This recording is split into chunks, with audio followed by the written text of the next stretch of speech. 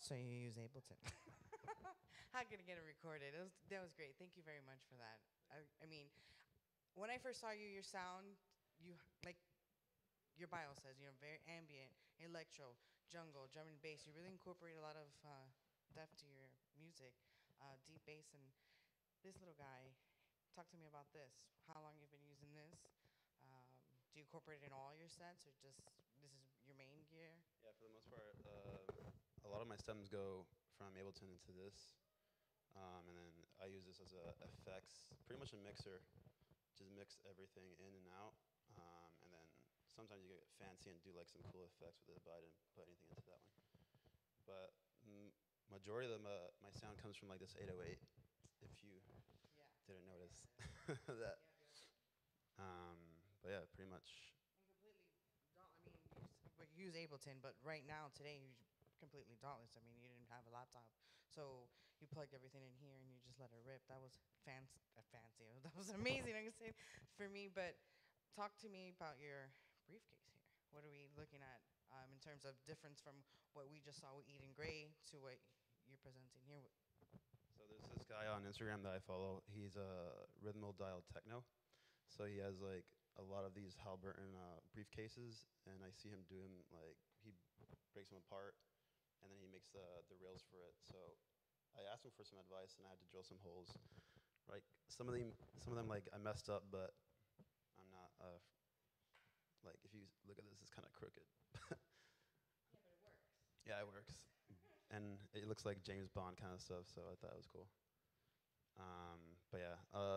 Not all my modules are in here because it's so small, but a lot of my modules are usually 303 clones or like 101,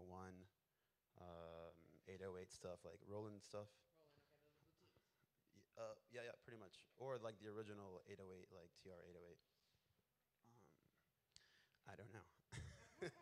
Awesome, and tonight we've had everybody from Miami. So you're originally from Miami, born and raised? Yeah, born and raised here. I lived in California for a long time, so I saw a lot of the modular heads over there. It was called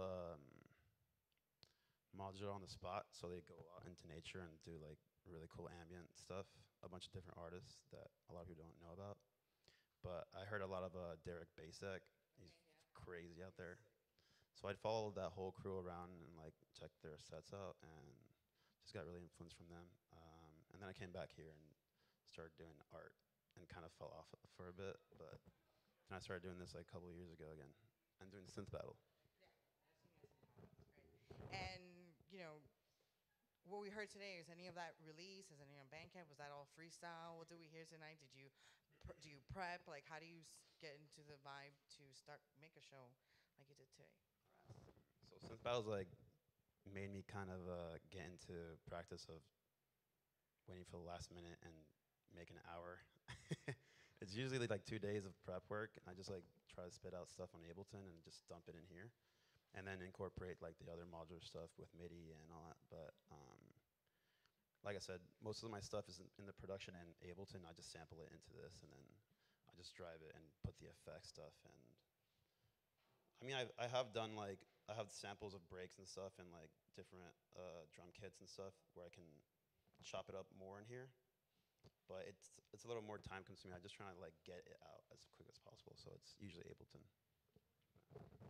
And for 2023, are we seeing anything this year? You got anything in the works? Yeah, this year definitely I'm releasing a lot of stuff. I've been sitting on stuff for a long time, and I have to like let it go, like just go. And I don't care like what comes out now. I just gotta like dump it out. Yeah.